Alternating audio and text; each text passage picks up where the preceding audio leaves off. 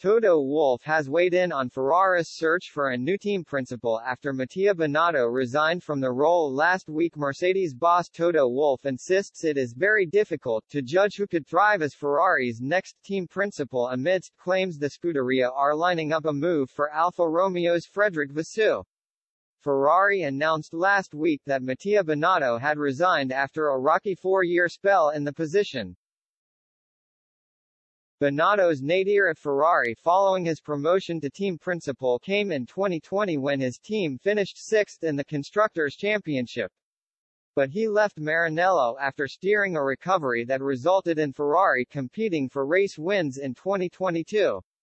But Ferrari could not sustain any success and were left in the distance by the indomitable Red Bull of Max Verstappen after Binotto presided over multiple strategic problems during a season where his team flattered to deceive.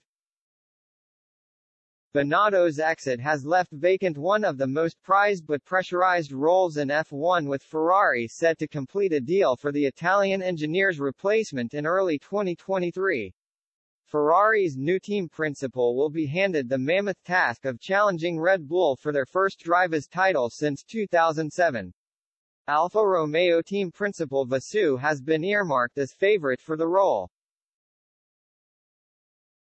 But Wolff believes Ferrari must carefully consider candidates with complex sets of skills in order to get the right fit for the crucial role. You need to understand motor racing, maybe more than just Formula One, Wolff told F1's Beyond the Grid podcast. But it's such a niche where the sport, the regulations,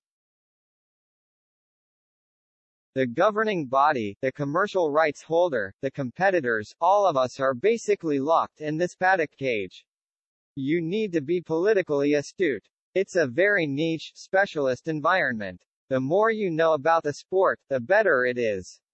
But you don't want to be a one-trick pony either. You can be a good racing manager, and not understand about anything that's going on commercially or outside in the world.